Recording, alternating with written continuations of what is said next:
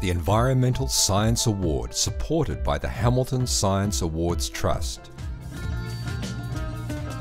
My main area of work is making wetlands work for their money, constructing wetlands and trying to get them to achieve water quality enhancement.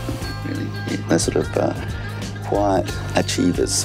Yeah, they get on and doing the job, and they can deal with highly fluctuating loads going into them of wastewater or other sorts of stormwater, and they generally provide, quite an improvement in water quality.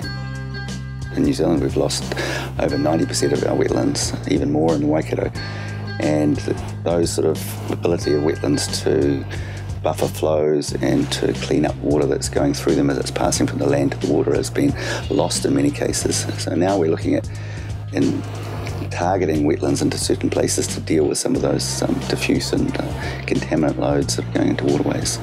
What I'm really trying to do is to quantify how wetlands work, how big do they need to be given a certain flow of waste and type of wastewater going into them, and therefore how to build them, what they'll cost, and what you can achieve with them. Because we know that wetlands are good at removing contaminants, but we don't. But it's like, well, how big does it? If you're actually constructing one, how big does it need to be?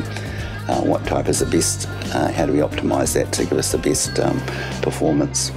Some really interesting work I've been working on recently is applying wetlands into small communities for wastewater treatment. And so some of this has been in Fiji, working on a New Zealand Aid project where we worked with a village to build a wetland treating their wastewater. The village was about 350 people.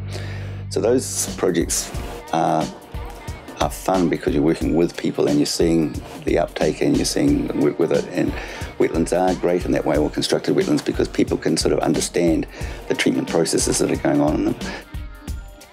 Out of the Taoniki catchment in Kibatahi, what we're looking at there is treating agricultural drainage. So this is drainage that comes through what's often called tile drains. You don't really see it. It basically is underground pipes that but what that does is it routes water directly into streams and rivers without any sort of filtration as they go through the soil or through riparian zones. So that can be quite a short circuit of nutrients going directly, and dissolved nutrients going directly into waterways. So what we looked at doing there is putting small wetlands at the end of those drain lines to filter that water before it went out.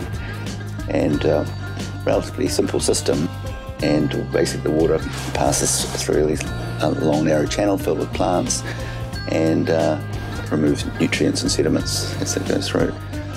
You really need to look at these systems over a number of years. It's a long-term study, and we've been lucky enough there to work for about 8 years at one site, and also for an extended period at some other sites to see how these systems perform, because every year the drainage flow out of the system is different depending on rainfall and stuff. And so you can get one year's results, but then the following year you'll find a completely different pattern and a different result. So that's what's gone into developing guidelines and having these long-term sites where we've been able to get some really good data and actually work out what the average data is and what the fluctuations from year to year are, so that people have actually got a realistic sort of idea of what they can achieve.